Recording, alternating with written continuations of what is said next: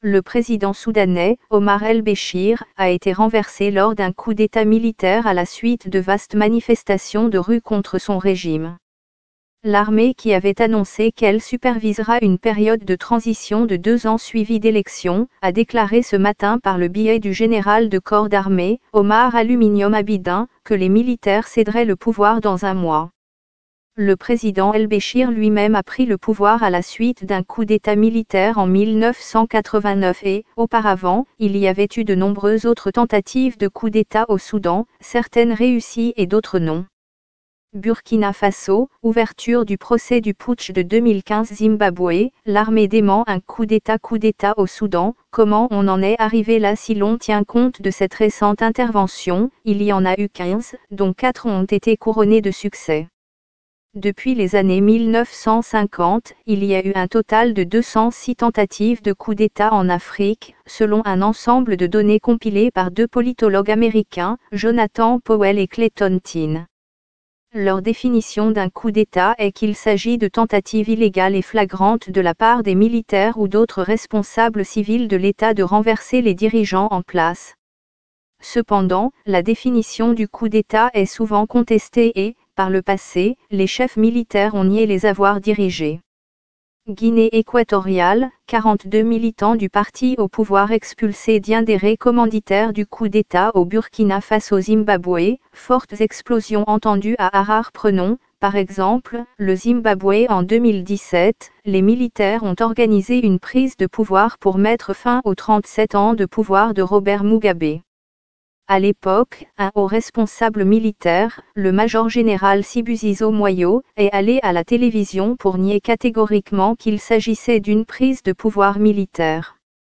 Les dirigeants de coup d'État nient presque invariablement qu'il s'agit bien d'un coup d'État pour simplement donner l'impression d'être légitime, affirme M. Powell.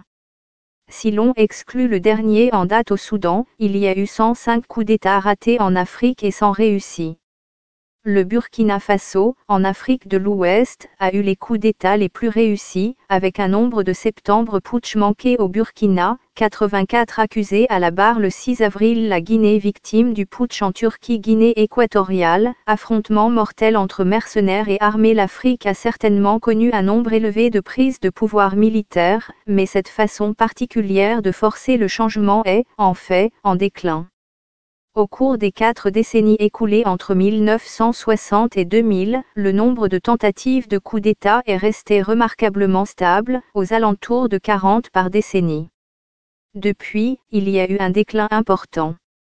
Dans les années 2000, il y a eu 22 tentatives, et dans la décennie actuelle, ce nombre est maintenant de 17. Jonathan Powell dit que ce n'est pas surprenant étant donné l'instabilité que les pays africains ont connue dans les années qui ont suivi les indépendances. Les pays africains ont eu les mêmes conditions pour les coups d'État, comme la pauvreté et les mauvaises performances économiques. Quand un pays subit un coup d'État, c'est souvent le signe avant-coureur d'autres coups d'État. Et historiquement, dans les pays africains, les militaires ont généralement joué un rôle plus actif dans les transitions de pouvoir, les questions intérieures et la sécurité. Burkina, les putschistes de 2015 jugés mardi. Burkina Faso, ouverture du procès du putsch de 2015. Vient ensuite l'Amérique du Sud, qui a connu 95 tentatives de coup d'État, dont 40 ont été couronnées de succès.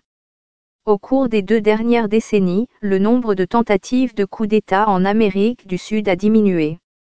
La dernière s'est déroulée au Venezuela en 2002, contre le président Hugo Chavez qui s'était soldée par un échec. Selon M. Powell, la fin de la dynamique de la guerre froide, qui a vu les États-Unis et l'Union soviétique s'ingérer dans les affaires latino-américaines, ainsi que la volonté de la communauté internationale de sanctionner les pays qui, comme Haïti en 1994, ont connu des coups d'État, ont entraîné le déclin des putschs militaires. Sankara, aucun profil génétique sur les restes au Niger, la famille de l'ex-président Maïna Sarr réclame justice.